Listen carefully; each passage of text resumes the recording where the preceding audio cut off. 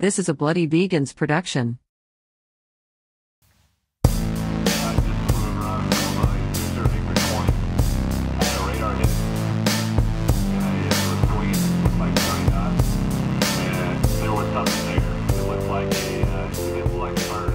Well, it all happened by accident, really. I mean, you know, a very happy accident. Me, like many vegans, like we're so thankful for kind of coming into contact with it. And so for me, I was, I think, 17 years old. I grew up in Coventry, so I was there at college, and there was a protest at the local airfield. And so this was around the time when there had been protests in, I think, Dover, against the live export of veal calves. And because those protests, like, they were so massive and they were so disruptive, so they moved the transport of the veal calves from there to Coventry Airfield. And so I went to this protest, and I knew a little bit about the veal calves from what had been on TV, what had been on the news. I didn't know about the life of a dairy cow. You know, I thought, like a lot of people, that a dairy cow just produced milk naturally. And so I went to this protest, and this little old lady who was like about that tall. I'm only 5'3", you know, she was about 4 foot.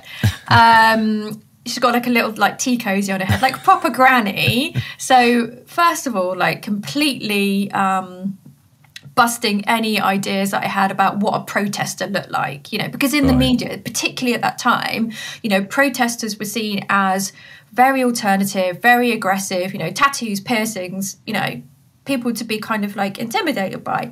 But this little old lady was like the antithesis of that.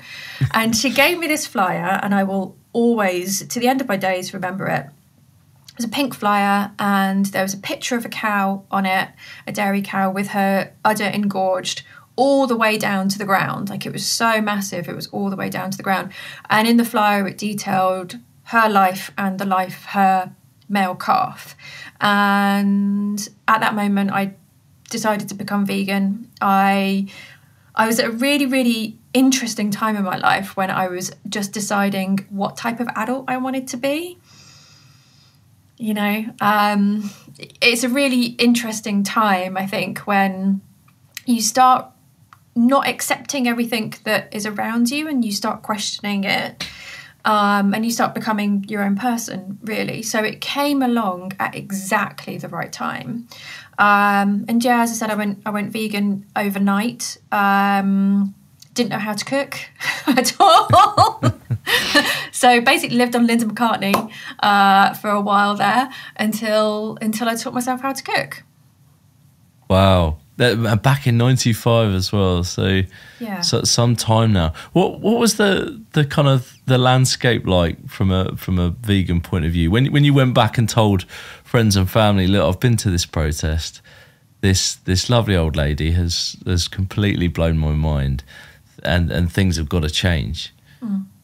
What was the reaction like? Were people kind of, I imagine, weren't as used to hearing the word vegan, let alone having one in the family and so on? So what was the reaction like? Well, I think for my family, I'd always been the alternative one anyway. So I don't think they were massively surprised. But, you know, they were quite happy for me to be vegan as long as I cooked for myself, really, which was great, actually. I think that's a really, really good thing for a 17-year-old to do, you know, to become like more independent in that way and to learn how to cook. My friends, in fact, a lot of my friends at college went to the same protest as me. Right. So, you know, a few of them were vegan. And if they weren't vegan, they were vegetarian anyway. So yeah, I didn't get a huge amount of resistance from friends and family, like I know that people can do. You know, I think that is like one of the hardest things about becoming vegan is the opinions of other people. So I didn't really have that, which is great, but I did have to learn how to cook. Yeah. So. Looking back, was that do you think was the point at which you thought, you know what, I'm going to be a chef? Was it that early that seed had been planted? No, not at all. Not at all. I became a chef completely by accident. I just fell into it. So, you know, I'd never really considered it as a career because vegan food wasn't that popular then. There were hardly any vegan cafes or restaurants. There may be vegetarian ones that had some vegan food there. And that was it. So the idea of being a chef was not even remotely of consideration to me. And so after art college, I ended up being a designer maker. So I would make fashion, you know, things like, you know, accessories and clothes and stuff like that and sell them to boutiques. And eventually I decided, well, this isn't really working out for me. I want to do something different. I went back to university to do art history as a master's, and that made me less employable rather than more employable. But, you know, I've always been interested in that type of thing. And then I was just wondering, you know, what I was going to do, where I was going to land. And I did a photography exhibition as part of the Brighton Photo Biennial. And my photography was exhibited in a cafe. And the guy from the cafe was talking to me about me being vegan. And he said, well, you know what? You know more about it than I do. Why don't you make food and I'll sell it in the cafe? And so I started there, and I just started making food at home, and I absolutely fell in love with it. And it was such an interesting time because when I was doing that stuff, you know, I'd be just working from home, you know, just cooking, like 10, 12 hours a day. And I absolutely loved it. You know, so by the end of the day, I would feel like I could do another 12 hours. Yeah. But that was, 12 years ago probably now. So at that time, there still weren't that many vegan restaurants around. But I knew that I just had to work out how to become a vegan chef. And so I did everything I could possibly think of. I did loads of photography, which helps massively. I went for a job as a patisserie chef at a vegetarian restaurant, and I basically kind of bullied the head chef into giving me a trial. So I took him along all my photography. I took along 2 cakes. I had been in magazines, in food magazines, so I brought all of that along, and I managed to get a trial. And yeah, started there. Wow. So, wow. Yeah. Thinking back, you going to exhibit in this cafe, and the cafe owner saying, do you know what, you know more about this than me. Let's see what you can do, sort of thing. Mm-hmm. Did you have a degree of confidence in your ability to cook at that point? Because I can imagine if somebody said that to me and said, well, you're vegan, like you could, I would be petrified. You know, I might even think I'm quite, you know, maybe I'm a little handy at home, but you know, suddenly like putting my food on show, if you like, is a different ball game. How were you feeling at that point? Well, I'm sure that I was trepidatious about it. However, I think that when the hunger outweighs the fear, then you're okay. Yeah. You know, and my hunger for it, to do something as a career that I loved doing on a day-to-day basis, that was also for a cause that I really, really believed in, that was always the thing that I was looking for. And, you know, I loved being in fashion and I loved the creativity of it, but it wasn't helping the world in the way that I thought it needed to be helped. And so once I figured that out, kind of like nothing could stop me, really. I became like very, very one-minded, very single-minded, and very, very focused on that. Yeah, absolutely. How did you know, you've decided you're going to become a chef. You've got this opportunity, like you say, you're working now alongside patisserie chefs and so on and so forth in this vegetarian restaurant. How did the training, quote unquote, at the time differ compared to what you may have seen from the sort of more omnivorous, the mainstream folk, if you like? What do you mean, like chef training? Yeah. What was the path into it from a learning point of view? Yeah. Yeah, well, I mean, for a long time now, it's been pretty much the same. You know, there are standard courses that include, you know, butchery and fish and all of this, you know, type of stuff. And a lot of people, no matter what type of cuisine they wanted to create, they would go and do those standard courses. But in the UK, we have a lot of chefs who have never done a course ever. Right, okay. You know, there's a lot of people who haven't had any training at all go into working in kitchens. And, you know, I think that one of the things that I realised becoming a chef for the first time was that to be a chef, you don't necessarily need to know all of the recipes ever. Yeah. You need to know how to make the recipes that restaurant or cafe makes, and you need to be able to follow a recipe and be quick and do multiple things at the same time, you know, and that's all really you need to be able to do. But then I really did want to become trained, and I searched and searched and searched, and there was nothing out there for me. And I know some vegan chefs who have gone through the traditional route and they've put up with doing all the butchery and the fish and the stuff like that, but I knew that I couldn't do it, and I also knew that it would be a waste of my time and money, because why learn something that you're never going to use again? So I basically just had to have on-the-job training and teach myself, really. Yeah. And did that early experience, do you think that informed what you've gone on to do and create in the vegan chef school? Absolutely. You know, the vegan chef school is basically something that I've created for myself 10 years ago. Like Right. that me. Yeah. That me, I'm making it for that person, you know. So everything that I do, I'm always constantly thinking, well, what was it I was missing? What did I need? You know, what would have helped me to get into a kitchen, to get onto the career ladder? And that's why with the chef course that we run, I don't just teach students recipes. I also teach them like how to be creative, but also I teach them how to be confident, because you really do need a degree of confidence to be a chef.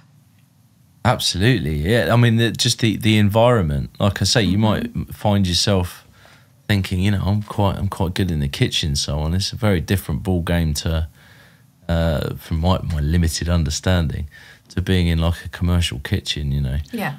Having read a couple of Anthony Bourdain books back in the day, it scared the life out of me. I certainly wouldn't go anywhere near it personally, and more power to you. Yeah, I must say that his experience is quite extreme, I think. And I think that there are more positive kitchens around these days. Maybe not a place to have started. Turned me right off. Yeah. So when did you get started with the vegan chef school? 3 years ago. So we just celebrated our 3rd anniversary. So I launched the school on World Vegan Day. Congratulations. Yeah. So 3 years. So of course, you know, we started just with the chef course, and that was in person. And then when the pandemic hit, I converted the chef course to being an online course. And then we also launched a course for home cooks, which is the cooking diploma, and then the latest one that we released is the nutrition diploma. So that is specifically for people who are working in food, because as chefs and, you know, recipe developers and caterers, we often get asked quite a lot of questions about nutrition and to make a menu that is suitable for, you know, people with like certain conditions or that type of thing. So the nutrition course helps with that. Yeah, absolutely. So just thinking about 3 years, you know, obviously a fantastic thing to have set up. One of the, and it was 2 years ago, but one of the early podcasts I did was with a restaurateur locally to me, who's a vegan restaurant, fantastic place. But one of the things that he said, he was struck him as a problem, was getting people who were, you know, not only vegan but trained. You know, and he said that this is going to just become a growing problem, that there's more people who want to open restaurants and no formal setting for them to get trained in. So obviously that was the initial with the chef school, so on. That was the start. Mm-hmm. How has that been received by the sort of the vegan restaurateur community and so on?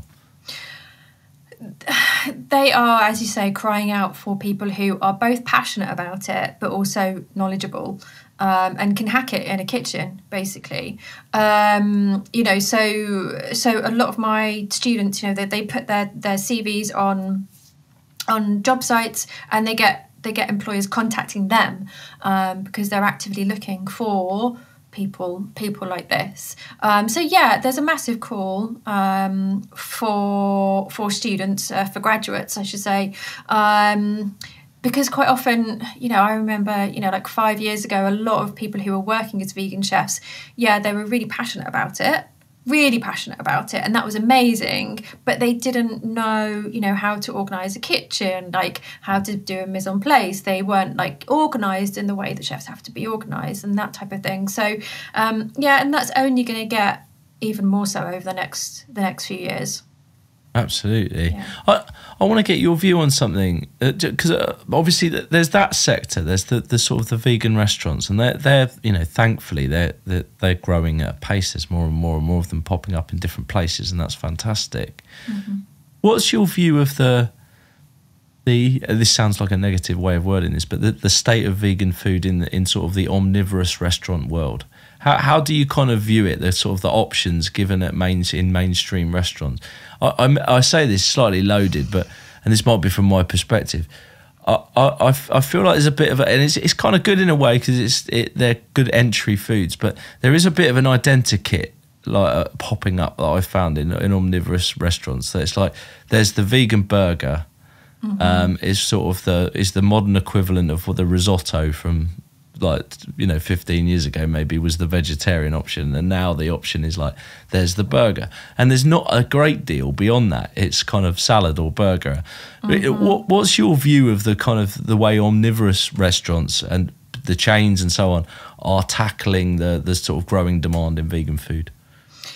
Well, I think it's great that there are options out there, you know. That's phenomenal, and you know, having become vegan in the 90s, that is like such a massive change, and that's really, really wonderful. But I think that they get a bit lazy with it, and you know, there are places that quite early on had a vegan menu, like Pizza Express, but then they don't seem to have updated it, and it doesn't seem to be that progressive. And that's the thing, like with vegan food is very, very quick changing, like it's developing very, very quickly now, and they've got to keep up with the times. So whilst once upon a time, like, that might have been like your go-to place, because you've got all of this competition, you know, you've got to update it, you've got to make it better. I mean, I think Pizza Express here where I live have just launched a vegan Butter Bowl, and now I don't want to eat a Butter Bowl at Pizza Express. Yeah. You know, and the thing is, like, you know, if they're thinking about like what do vegans want, it's basically we want the non-vegan menu made vegan. Yeah. Like, that's it. 100%. It doesn't need to be any more difficult than that, you know. So, you know, I think like what Subway did, I think was it last year or the year before, was absolutely phenomenal. On a billboard, they had their meatball sub with meat in it, and underneath it was the meatball sub that's vegan, and they're exactly the same. Yeah, 100%. You know, that's all they need to do. Like, you don't need a huge amount of imagination. Of course, you need like the recipe developers to be able to do that, but that's totally possible. That's totally possible. So, you know, I think like the mainstream chains they're doing just about enough, but I would like to see them getting better. Now, I went to Pereza in Brighton last week, and what they do is absolutely phenomenal. I mean, that is like a whole other level. So, you know, Pizza Express need to go and check them out, basically. Yeah. And expanding quite fast, aren't they, Pereza? So they've got a couple now, haven't they? Is it 2 or 3 restaurants? Yeah. It is absolutely fantastic. I'd recommend. Yeah. And you're so right. You articulated it obviously far better than me, but that's exactly it. There's a local restaurant to me. It's a relatively big chain, but that is exactly the option: Buddha Bowl or Moving Mountains Burger. they're both, and it's great. I'm glad I've got an option. Yeah. But I do look at the omnivorous menu and think there's loads of different variety here. You know, whatever mood I'm in, I could go for something. Whereas I'm either in like yoga vegan or junk food vegan. It appears that that's the two people that they think exist within the vegan community. Definitely. But I don't know if you get what I get when I go to a vegan restaurant like Pereza and they give me the menu and I just can't decide because I'm just not used to it. There's just so much, and I just want everything, you know. But I'm just so used to getting a menu, and like I can have maybe one thing, maybe two things at a push, and one of them I'd have to ask them to remove the cheese from it. Yeah. But it's a good 100%. problem to have. It is a good problem to have. It's like you say. I can only imagine the 90s in terms of, you know, the difference day and night compared to now. Like I imagine what is refreshing, I suppose, most places you go, you say the word vegan and people don't look at you blankly. Most people kind of know what you're saying, at least. So, you know, at least that is refreshing. But yeah, it would be nice to move on and adapt these things a little bit. Thinking about that, you know, from a point of view of somebody who is training up and coming chefs into the world, is the skill set, obviously there's the stuff that is transferable, like you say, running a restaurant, an organisation, and not running a kitchen, these kind of things. But is the skill set quite different in terms of, you know, you're not necessarily just taking the tried and tested, you know, here's the recipe handed down through generations of, you know, French cooking ultimately and so on. That we're talking, right, actually you've got to come up with something really creative and new. You mentioned, it made me think of it because I was, as you were talking about mainstream restaurants, I was thinking about Wagamama's. So I went there recently and they've got like I think they've committed to like 50% of the menus vegan, and they ask you at the door, like, would you like the vegan menu or would you like the regular menu? I still don't like the word regular. There's nothing regular about it. Or the normal. The normal. Yeah. When people say normal milk, I always make a point of saying, no, I don't want the cow's milk, thanks. I'll have the oat milk. But yeah, that's just me being pedantic. But yeah, is it quite a different skill set that you're teaching folks? Because they've got to build something from the ground up. Yeah. So we do teach them how to be more creative, partly because, you know, I don't want to create chefs that have to rely on recipes. That's always going to hold them back, really. So they need to learn how to be creative. So they have lots of different recipe development projects throughout the course, and I teach them the kind of building blocks of recipes. So, you know, the 5 different tastes, like how to introduce like different textures and, you know, all of that type of thing. And yeah, quite often when people do go to work in vegan restaurants and cafes, quite often they are asked, more so than they would be in normal cafes and restaurants, non-vegan cafes and restaurants, you know, to do more recipe developing, which they love. Like, students absolutely love the creative side of things. But yeah, I'd say it does happen more so in the vegan scene. And also, I teach students only gluten-free. Right. And that's also something that they're asked to develop too. Yeah. Thinking of that world, gluten-free, intolerances, so on and so forth, from your experience of working in the kind of omnivorous world, you know, in the past at various points, and then looking from the outside in perhaps for a bit more now, do you see that the kind of the food intolerances are making people also take things like veganism more seriously, or is there not necessarily a link between the two? Like, I'm talking from a cross-contamination point of view in the way that food is prepared and handled. Yeah, I mean, and people should be taking it more seriously, but I still hear from friends that they were given something with milk in, or they were given something with cheese in, and they didn't realise until they took a bite of it. And now restaurants should be taking that extremely seriously. You know, of course, like, you know, if you're vegan for ethical reasons, like, it is absolutely horrible to have that happen to you. But if you are intolerant to it or allergic to it, then you could end up very, very, very ill. But I think that there's still a bit of laziness in some kitchens about that. Yeah, and it also feels like it's just from a, you know, thinking about it with a commercial head on. You know, if you own a restaurant these days, like, and you don't offer gluten-free, you don't cater for allergies. Like I dread to think how many people, you know, ultimately turn away from your restaurant that you never knew, but because of that. So, you know, more power to you for that. Yeah. Well, there are guidelines that all restaurants and cafes should be adhering to. So, you know, you need to be making sure that you clean down, you know, you clean boards, you know, when there are allergens present. If you are cooking gluten-free things, then you would, for example, you know, cook all of your gluten-free cakes on, say, a Monday morning. So the kitchen would be completely clean. You know, flour just floats around in the air, so you need to make sure that all the air is settled, and that's why you would do it like first thing in the morning, right, with a clean kitchen. You know, and things should be separate, so they should be going along with those guidelines and rules, definitely, because, you know, there have been some really serious cases of people with allergies, you know, eating and drinking things that they shouldn't be.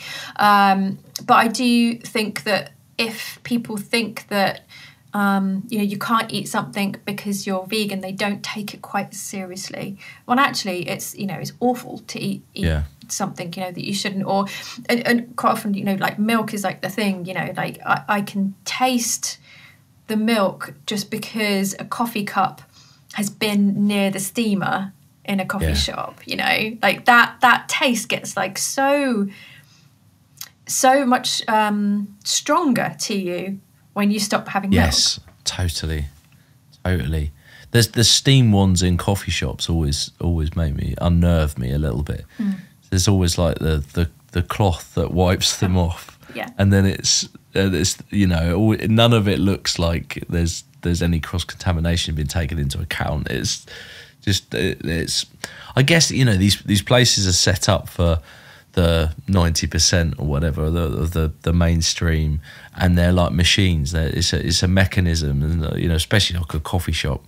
So it's all about, you know, pace and so on and so forth. And sometimes I think, you know, we've all been in jobs where we've been working on autopilot, and I'm certainly always like a hawk on the barista from where's the milk going and so on. I think you have to be to some extent. Right? Yeah, I mean, I just have black coffee when I'm out. It's easier. You're so right there. Your palate gets completely refined to this. I remember going into a coffee shop a couple of months ago, and they used the wrong milk. I took one sip, and you get this. It's almost like cheese to you at that point. Like it's so potent, you know, compared to like. Whereas if you'd have asked me, you know, back in my omnivorous days, to tell the difference, I would have couldn't have told you the difference between anything really. I was just, you know, whatever. So you're so right. Your palate does get a bit more refined as time goes on.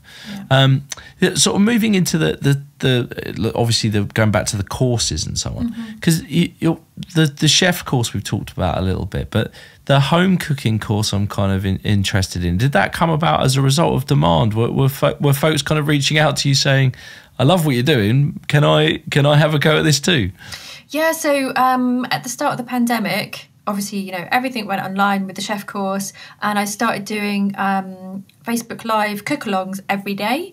So I was doing them absolutely every day for months. And, you know, we built up like quite a following, and the majority of people were, you know, people who were home cooks, and they actually wanted a course from me. So I developed a course for them. So there's 7 different sections in the course, including one on tofu, which can baffle people sometimes. One on vegan cheese, you know, one on cakes, one-pot meals, easy meals, like that type of thing.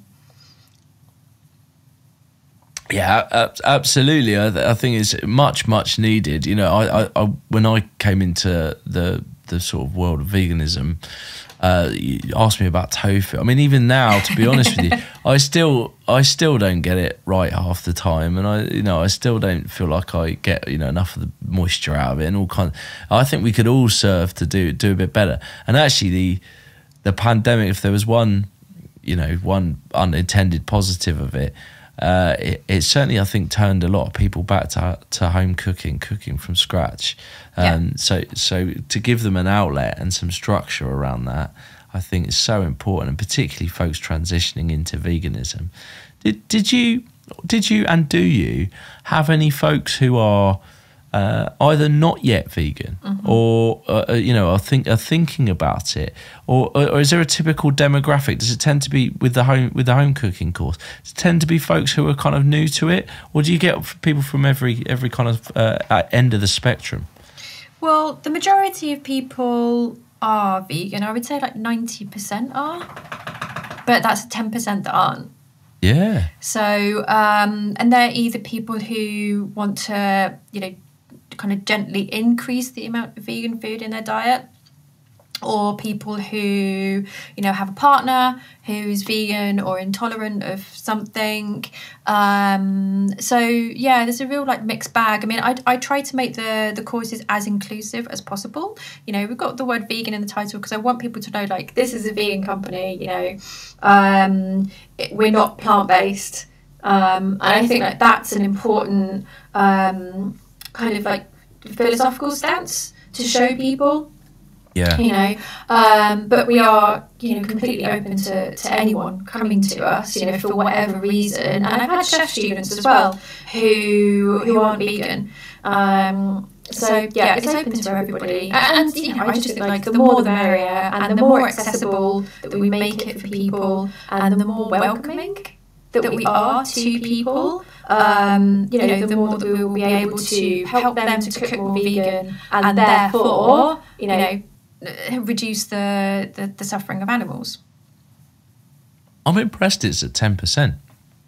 I'll be honest, I didn't think it would be.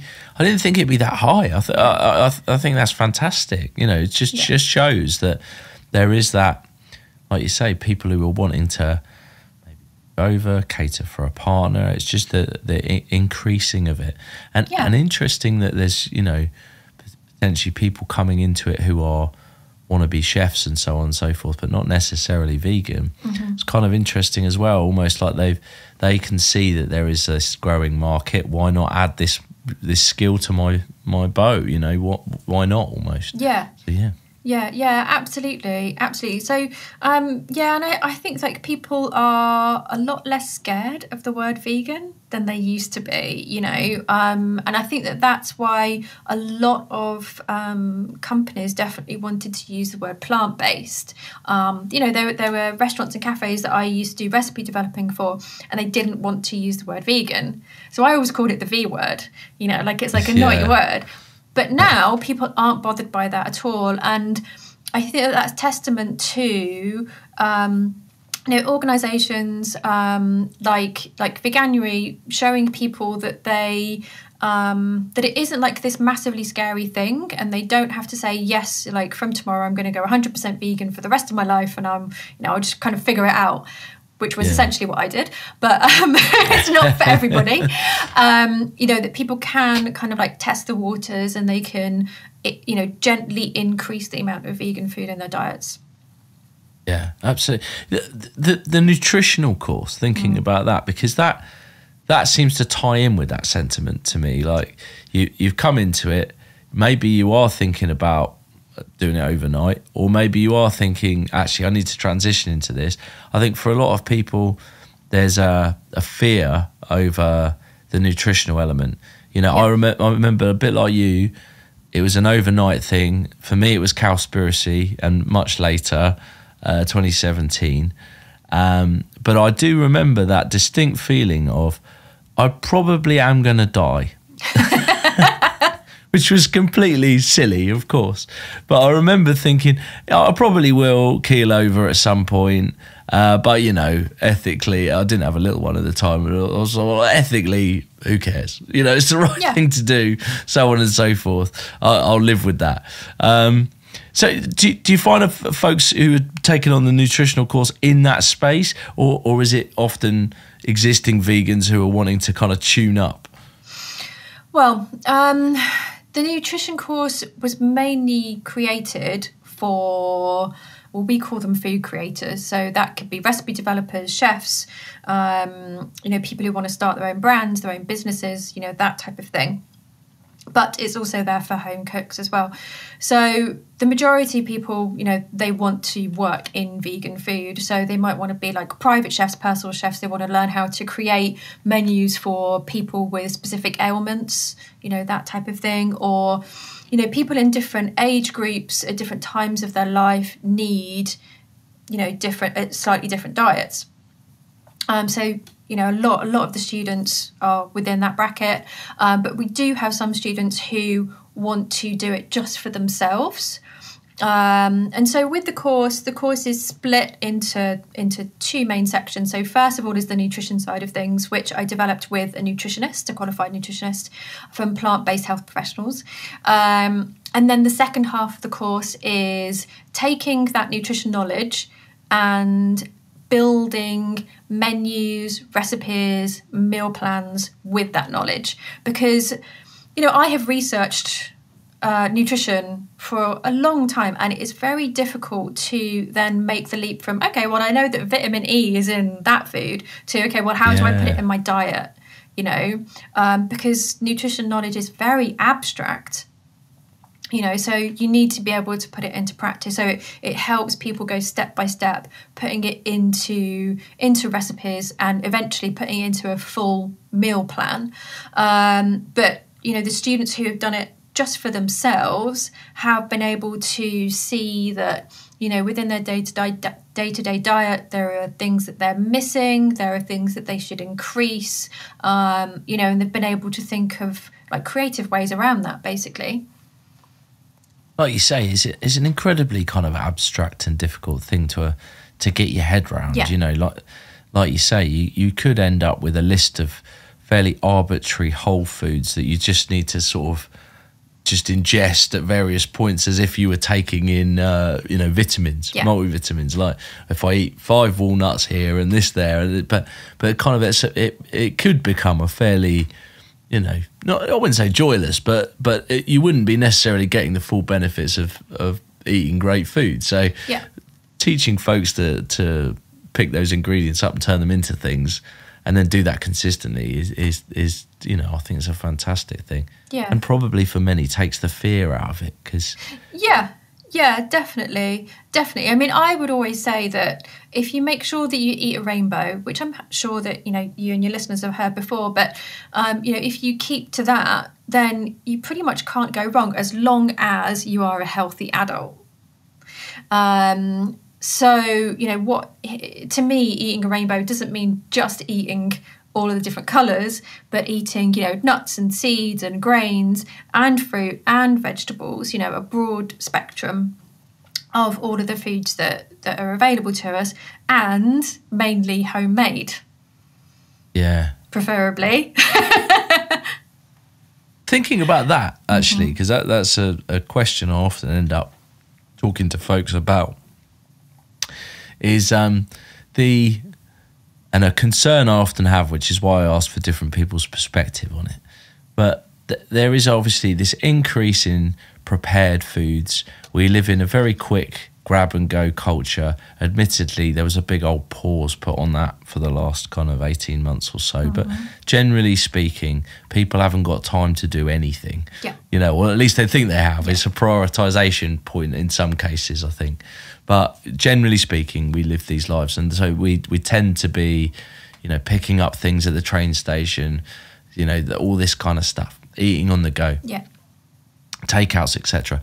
And obviously, consumerist society that we live in, big companies have found different ways to give us vegans the products we wanted, the alternatives, the grab and go sandwiches, the, you know, so on and so forth. And I have a little concern that these things aren't necessarily, they're almost just replacing the same health problems that we would have had on an omnivorous diet, with the kind of same problems, just in a different guise. And so we're missing out on some of the benefits of veganism from the diet perspective. And that could actually lead to, so I know it's a bit of a thread here, it's a bit like maelstrom, but that could lead to more people in the end saying, "Oh, do you know what? I had to quit. You know, the Miley Cyrus sauce. You know, I had to quit because of, you know, brain health or whatever. These kind of, I was missing out on this, that, and the other.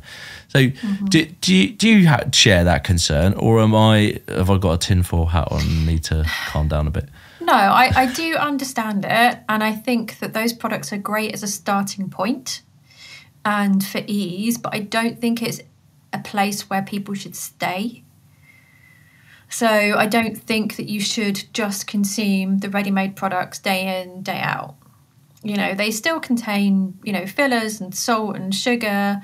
And, you know, I don't think that food has to be difficult to make. You know, I focus on a lot of one-pot dishes because I know that my competition out there is the ready-made stuff, you know, so yeah, some of my recipes have to be almost as easy as the ready-made stuff. You know, it does. That's my competition.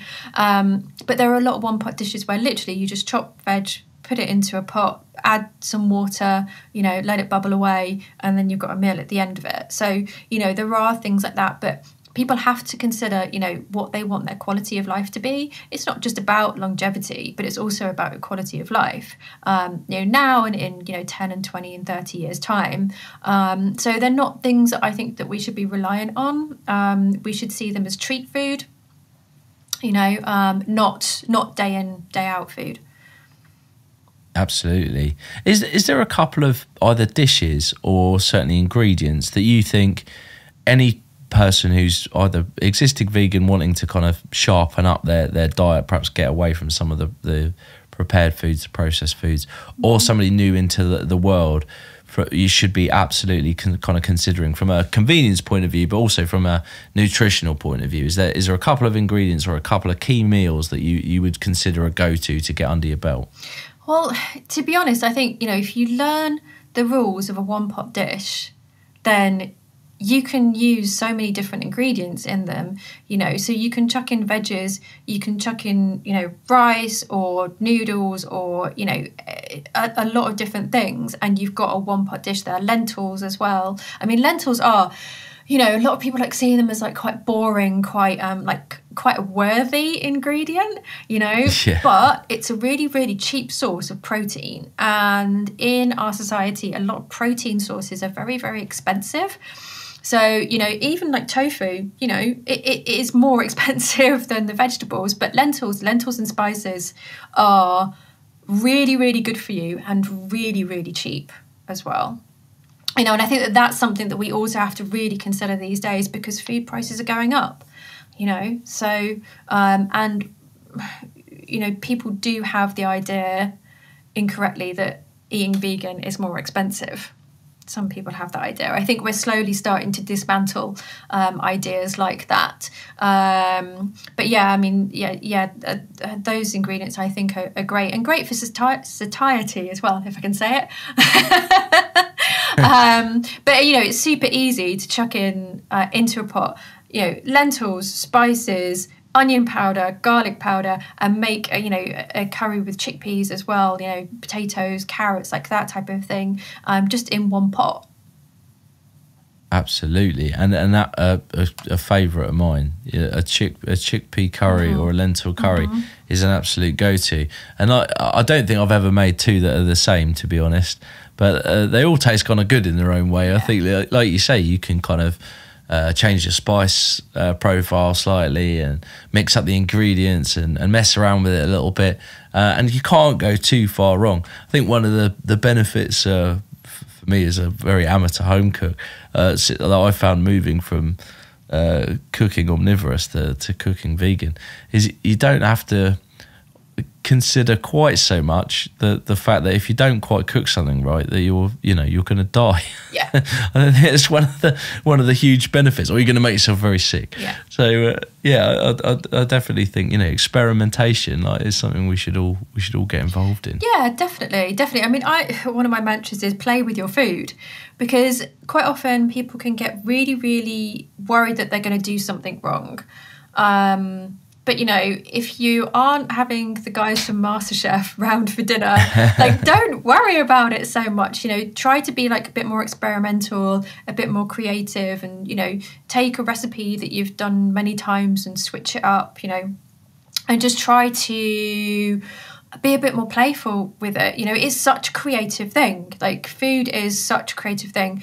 And I don't know how we got to this point of it being so stressful for so many people, you know, and almost like a chore that a lot of people really hate, yet people love watching Bake Off.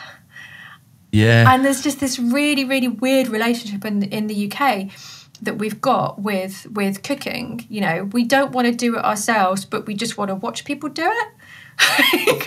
It is fascinating. Yeah, I mean, I've been watching a bit of the Bake Off, obviously with Freya in it. I felt obliged to support.